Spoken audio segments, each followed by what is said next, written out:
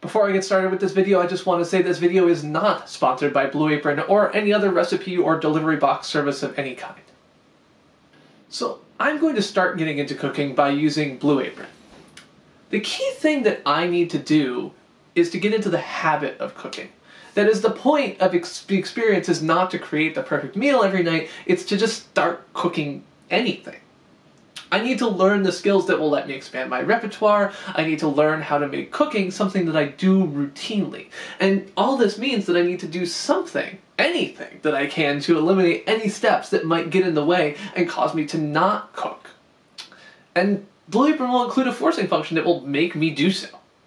Blue Apron is helpful on a number of fronts. First, I've got all the food I need to actually make a recipe pre-packaged and gathered for me. There's no shopping, and most importantly, no trying to buy everything and then realizing that the vegetable oil that I thought I had actually turned to sludge because it's been sitting unmoved in my cabinet since the last 9 months, and then having to give up on the whole recipe because I didn't have the one thing I need. This drastically changes the potential risk of getting flummoxed in meal prep. Second, I've got all the ingredients I need gathered in one place. There's no need to dig through the cabinet to find that bottle of cardamom that I didn't buy because I just know I have it somewhere among the 56 other spices I have and never use. The ingredients all come together and I know that I'm going to have what I need in one place, making my mise en place quite easy.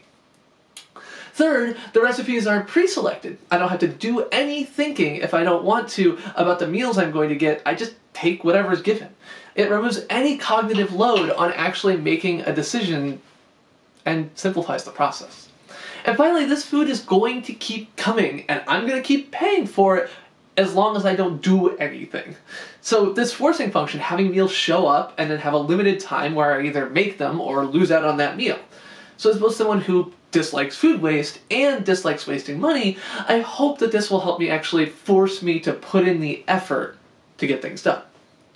So I'm fully willing to acknowledge that Blue Apron is not the best way to cook for everybody, or perhaps even for me in the long term. Everyone who has experience in meal prep will tell you the ways that Blue Apron is subpar. For example, the recipes are nothing really special. They're fine, they're just nothing that's gonna knock anyone's socks off. The ingredients are not outstanding. For folks living in the broad swaths of the US that are food deserts, I'm sure they're great, but living in a dense urban area, there's no question that I have better food options within walking distance, much less driving distance. And third, the environmental impact of this convenience is kind of significant. Shipping individually packaged and sized food and packaging meant to protect it through mail and keep it safe in transit is problematic for a whole bunch of reasons, and no matter how many environmentally friendly they try to make it. There's also a significant cost to the convenience you get from these meal plan offerings. While Blue Apron is still cheaper than some of the ordering in every night that I do, bulk buying is far cheaper once you're set up for it. With all that said, the benefits of Blue Apron for my particular needs, which is to just cook, far override the problems. Without a forcing function like this, it's entirely possible that I just won't be able to get started cooking at all because I'll keep saying I should go to the grocery store and then never go. So I bought in on Blue Apron. I'm hopeful. It's a new year and I'm committed to giving this my best shot.